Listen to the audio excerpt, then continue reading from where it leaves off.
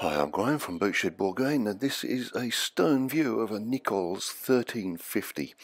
Unusual boats these, with three totally separate outside spaces and really easy to access. Straight on from a stern 2 mooring onto that stern platform, up the nice easy stairs even with a baguette and bottle of wine in your hand on the port side, or straight into the accommodation via that door on the starboard side.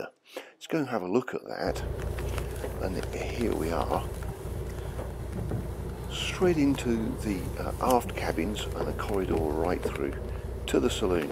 Otherwise, up these stairs, they really are easy. I've got the camera in my hands here, onto a huge aft deck with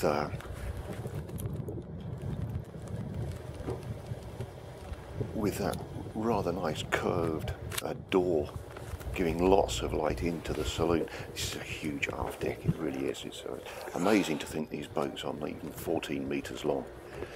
Let's make our way forward. There's another totally separate outside area. This is a kind of sun lounging area and the piloting position.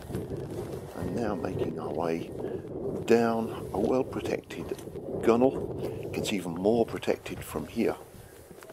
An absolute corridor, nice and safe for young members of the crew to go forward to this seating area with a table.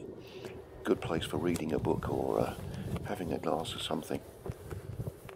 As you can see, really well protected and access either from that gunnel or the slidey door there, straight from the saloon. Let's make our way up and have a look down the starboard side. Now strangely, no full-length gunnel here, but that door which gives ease of access from a canal bank mooring, just like the stern 2 moorings. I'm Graham from Boatshed Bourgogne. If you'd like any more information, I'd be happy to hear from you.